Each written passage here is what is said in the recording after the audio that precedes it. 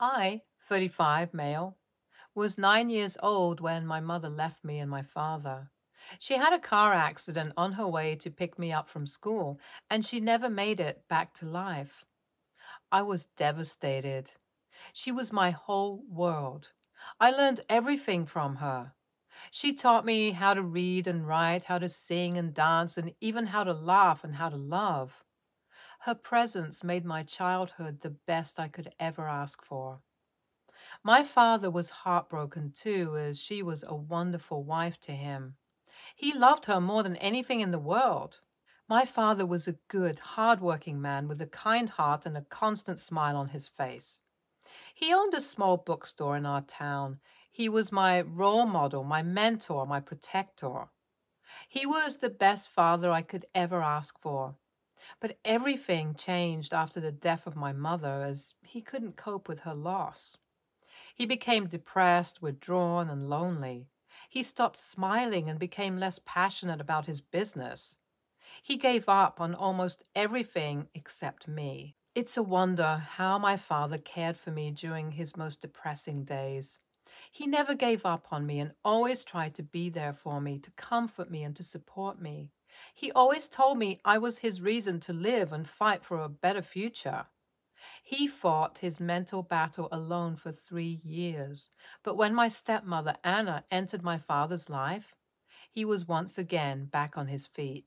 Anna was a widow as well, and she had a son, Leo, who was 6 years old when we met.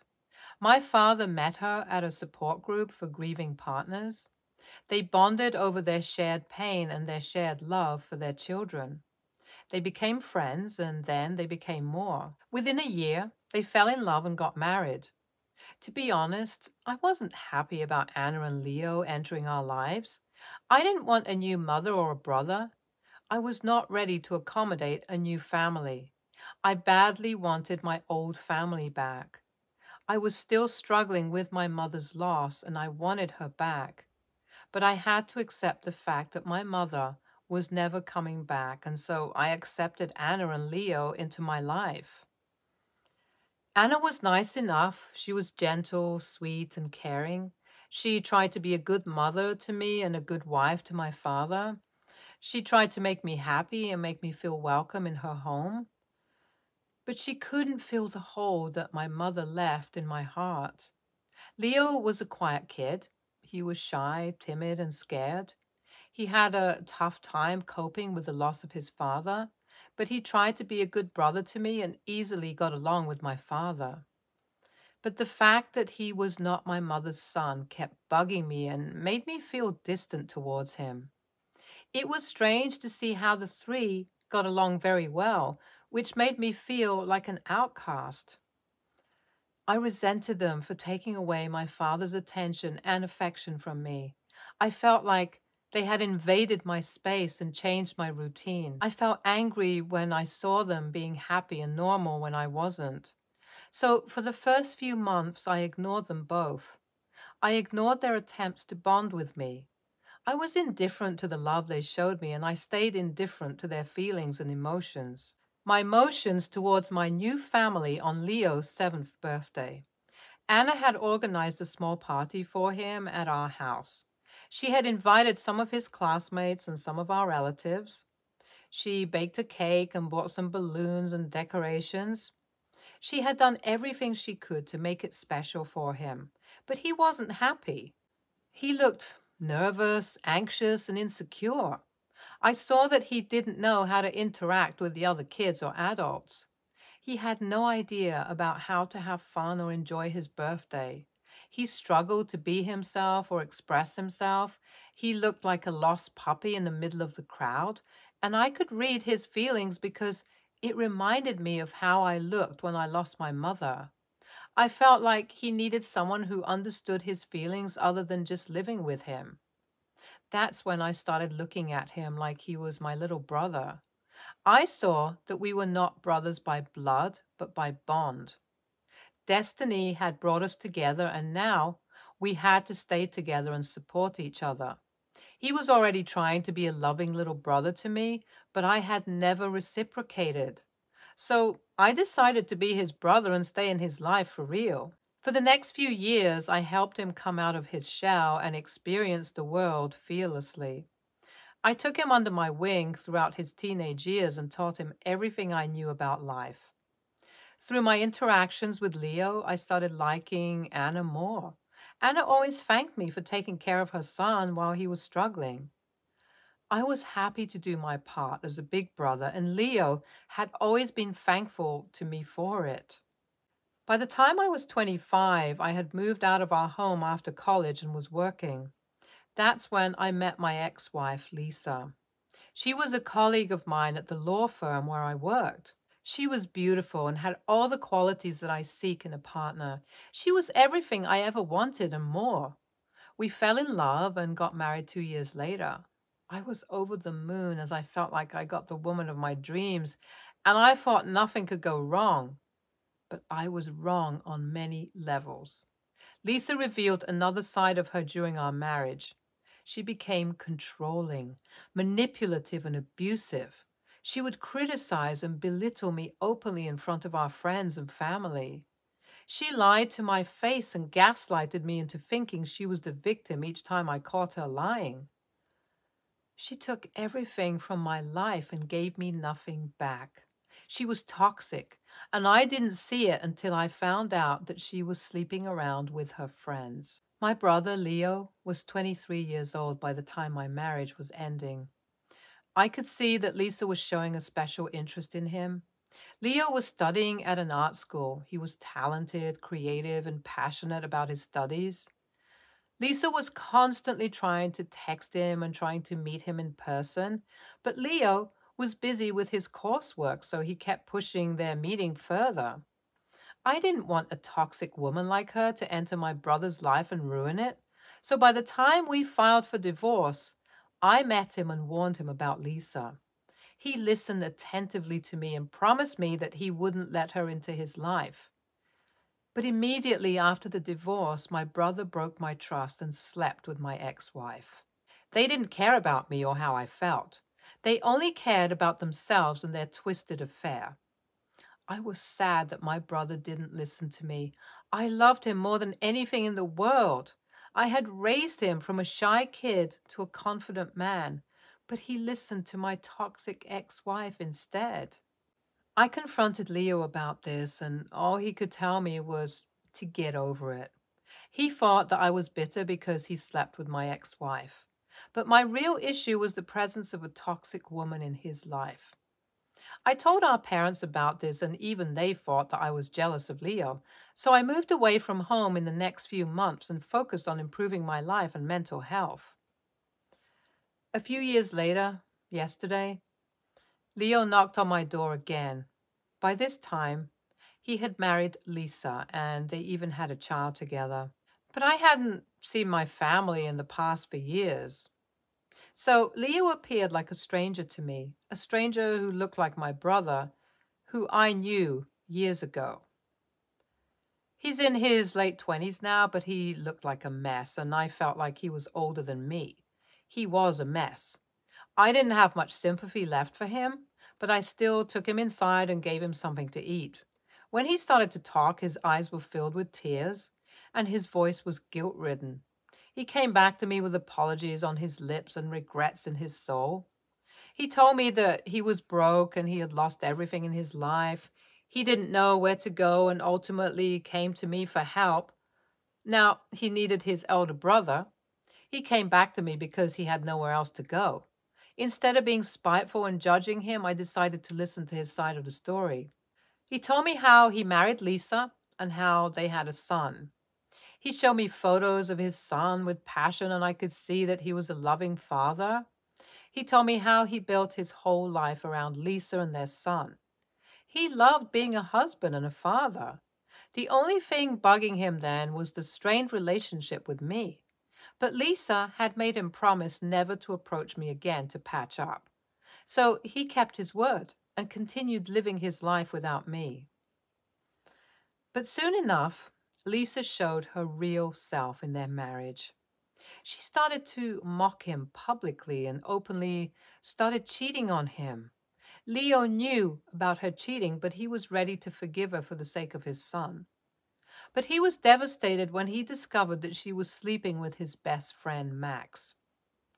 His best friend was also his art partner and his business partner. It was incredibly difficult for him, as cutting them off would destroy his career and life. But he was courageous enough to confront Lisa and Max, and they admitted to their affair. They told him that they didn't care about him or how he felt about it. After confronting Lisa about the affair, she took their son and left with Max. Max has pushed Leo out of their business, and now he has nowhere to go. He told me this story yesterday, and I let him sleep at my house for the night. But today I asked him to leave my house and move in with our parents, as I didn't want to take part in any of the drama. He left immediately, but since then, I have been feeling guilty. Am I the a-hole for denying help to my stepbrother who married my toxic ex-wife after our divorce? Update 1. I couldn't sleep last night thinking about the miserable state of my brother. But at the same time, I know how ignorant he was towards my feelings when I requested him to keep a distance from Lisa. He didn't listen to my advice, so I don't think he deserves any help from me now.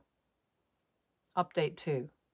My stepmother called me yesterday late at night. She was crying and finding it difficult to speak. She had seen Leo at night holding a knife to his hand, and she had made him stop. She immediately called me, and I felt heartbroken. So I flew home today and stayed with my family the whole day. Update 3. I decided to forgive my parents and my brother. They apologized profusely for everything they did to me. I'm planning to help Leo set up a business for himself and be there with him while he's struggling with his loss. YTA, you are the elder brother. So you should have the intelligence to treat the past as the past and forgive your brother. NTA, you did what's necessary for your mental health. You had no one while you were struggling, so it's perfectly okay to be selfish now. Next story. Let's start from the very beginning. Over 20 years ago, I divorced from my then wife. I had 2 kids with her, my oldest son and my youngest daughter. I always had a very good relationship with my son. He was my one and only. At age 17, my son moved in with me and my girlfriend. I always tried to get my daughter to move in too, but she refused. I tried to make it nice for us, but soon I realized that having another mouth to feed was emptying my bank account faster than I could see. I soon jumped from workplace to workplace and asked all my friends for money, which I barely was able to pay back. So I started asking my son for money.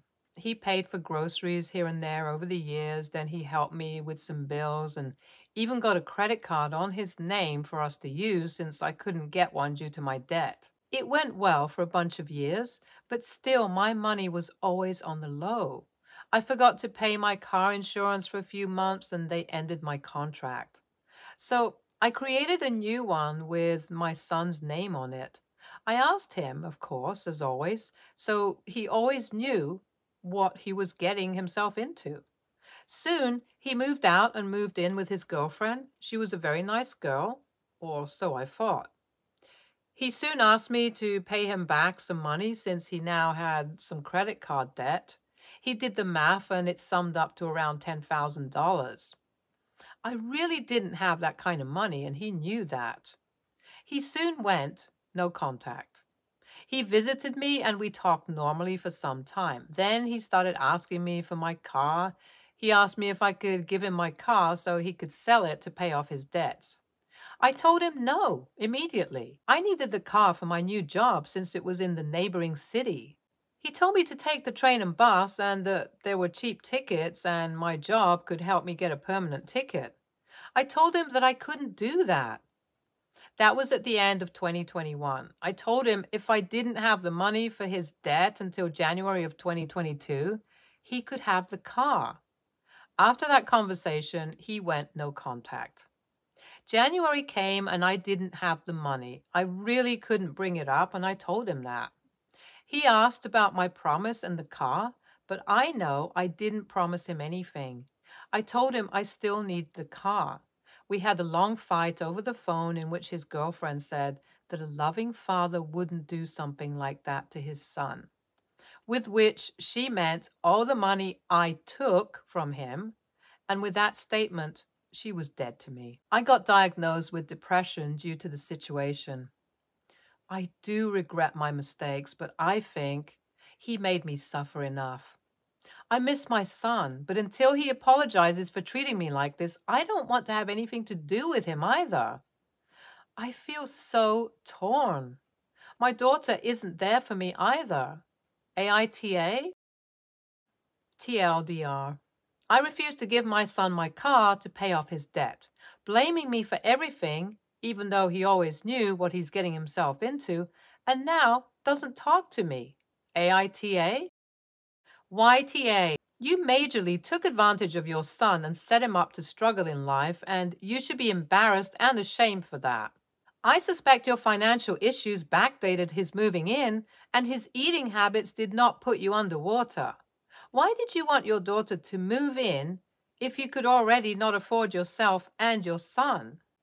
Oh, hey, I had deadbeat parents just like you, and it took me until my mid-30s to reverse the financial damage they caused. And at 43, I'm still dealing with the emotional damage. YTA, man, I have 3 sons all over 18, and if I did what you did, they'd be justified in never talking to me again.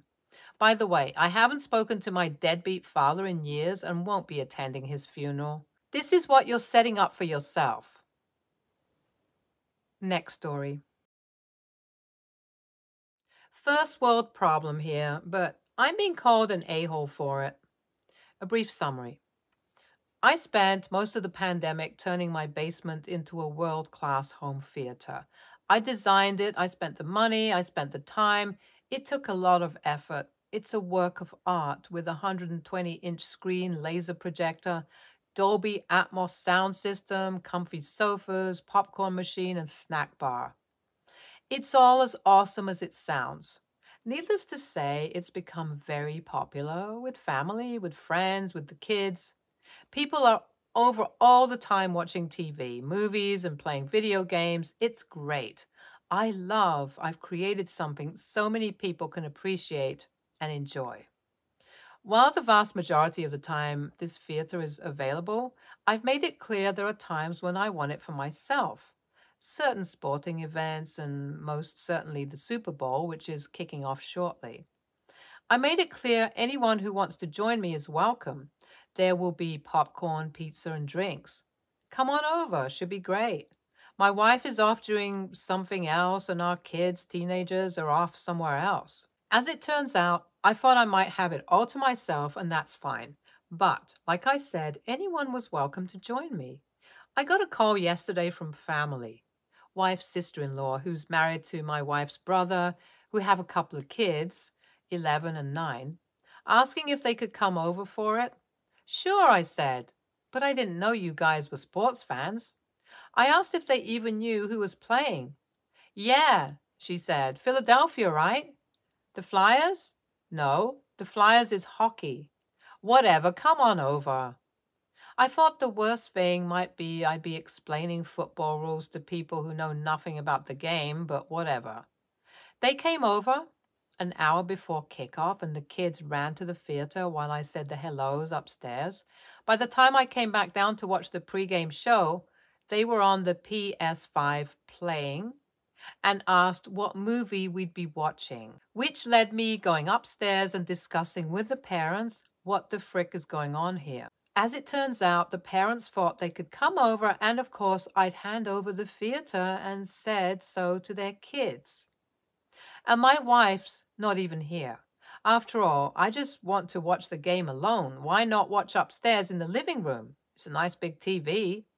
Yeah, no. If you want to watch a movie, go right ahead. The living room is indeed available, but the theater is the Super Bowl. Which led to a stupid argument, me being called an a-hole, crying kids. I think they've left, but I'm not sure. I'm downstairs alone and I don't care, but I am pissed off that this mood is kind of ruined. Casey just won the coin toss. This is about to begin, and I'm thinking about this bullshit instead of the game. I texted and left a message to my wife explaining what happened, but have not heard back yet. Okay, first down flyers. That's it for now. But feel free to explain to me if I might be the a-hole in this scenario. I sincerely don't think so. Post-game edit. Thank you all for responding, overwhelmingly agreeing with what I thought. That's validating. A few of you touched on a point that's not irrelevant and good food for thought, which is that they knew my wife would be away, and I don't think they'd have tried to pull this stunt if she'd been home, alluding to the point that these people are using me, or at least trying to.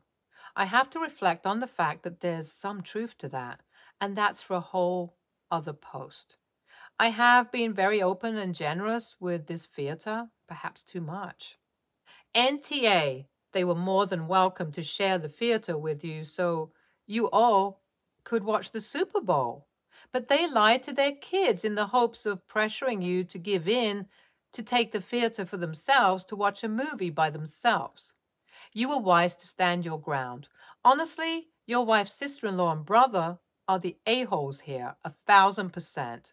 If I were you, I'd never, ever have your wife's sister-in-law and brother over again. You're being more than generous to share it with people. But if anyone tries a stunt like that, I'd ban them from the theater permanently. NTA, these people thought they could come over to your house on Super Bowl Sunday and take over your home theater? Talk about a sense of entitlement.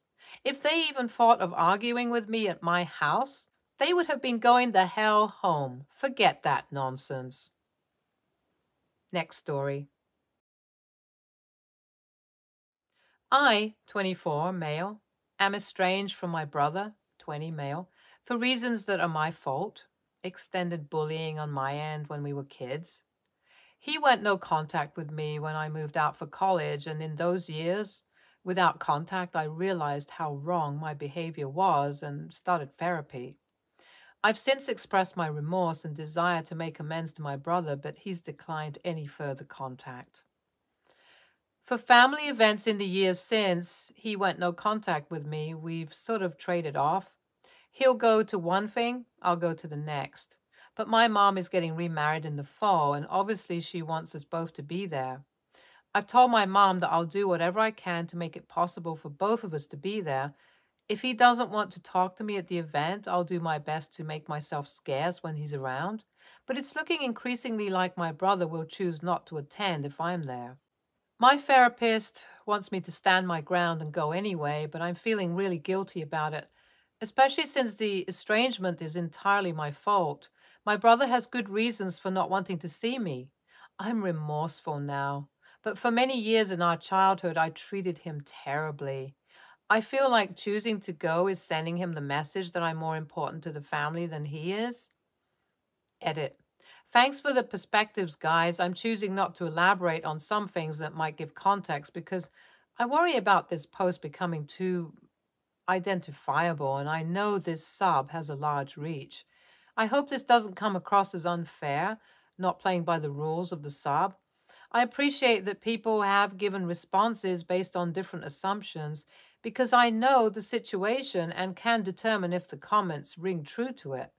The most important takeaway I have right now is that it might be time to seek another therapist who can give me a second opinion with the full context, rather than just the limited context I can give to Reddit. Info.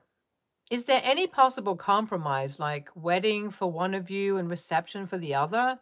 I assume not, and this could be awkward if people question your mom about it. I'm confused by the therapist saying to stand your ground. It's not like your brother is excluding you from things. He just won't attend if you do. It seems needlessly confrontational, aggressive. I don't know anything about therapy, though. RO1. I have talked to my mom about splitting up the reception ceremony. The issue there is doing it in a way that doesn't bring undue attention to it. My immediate family knows the full story, but my extended family doesn't. And my brother, from what I've heard from my mom, doesn't want to tell them about the estrangement. My therapist didn't use the exact wording, stand your ground, but basically said that I should advocate for myself being there and leave it up to my mom to say, come or don't come. This is an area of friction between me and my therapist where, confusingly, I feel like he's more on my side than even I am. So I partly came to Reddit for an outside reality check. WNBTA. Obviously, you made some mistakes and you are owning responsibility for those mistakes. Your brother will need to decide for himself how he chooses to move forward. Maybe he never forgives you. That's his choice. But he can't control the fact that you share a mother. Her wedding day is not about you and your brother's issues. You should both do your best to make it special for your mom. Stay tuned for more stories from Argo Relationships.